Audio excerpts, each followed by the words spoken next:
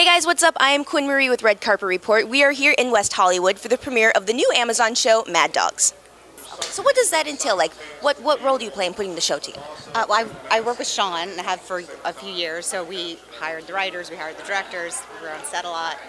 So we work with mostly the scripts and getting the scripts right. And, yeah. And this show is was a UK series, Yeah. and you guys decided to make an American version of this. Like, why?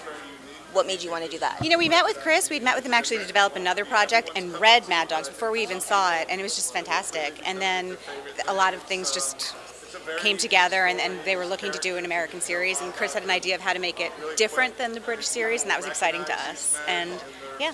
What kind of drew you to this project? Like, what do you think makes this show? Yeah, what do you think makes the show a little bit different? Actually, it was the writing that it drew me to, because I just thought Chris did such a fantastic job, and I love those characters. I felt like I knew those men, and now I do know those men. So we were just excited to do it and to bring it here and to figure out how to make it different for America, and I think we did.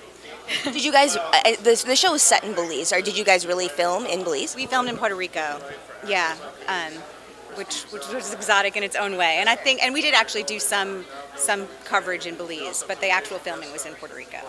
And then, so you guys are putting it out all at once? The 10-episode series, you're just putting it all out there? It drops. That's the lingo that we're told you. It drops on the 22nd, all at once. You can binge watch it over the weekend. And is that kind of just to follow along with the whole, like, you know, Netflix does it, where they'll drop an entire series, just kind of let people... So people can watch it at their own pace, all at once, or, you know, pace them out as they choose. But it's exciting. It's a good, and the stories flow together nicely, so it's a good binge watching series. Yeah.